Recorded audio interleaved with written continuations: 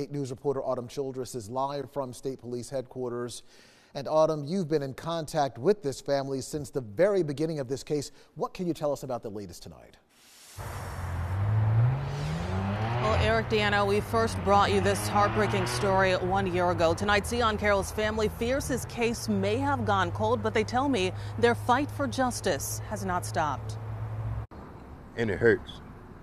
Let's think about it if it was one of yours.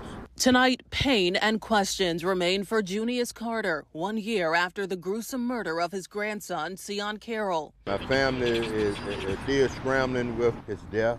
On November 2nd of last year, the 17-year-old vanished. His family was left with only one clue about where he could be, his last pinged location. His cell phone picked up near a house in the town of Kenbridge, 60 miles away from his Henrico home. Family says they begged police to search the house, but that never happened. And it was 1 week after his disappearance when Cion's body was found. The medical examiner said he'd been shot, dismembered, covered in lye, then put into a shallow grave in Lunenburg County. Unbelievable. It tore me up. How can you do that to a person? That gruesome news sent shockwaves through this family and the community. They questioned who would have killed the 17-year-old and why. 1 year later, those same questions remain unanswered. The town is so small, somebody down there knows something. They know something. And just let us know, let the family know. Family now fearing Cion's case has gone cold.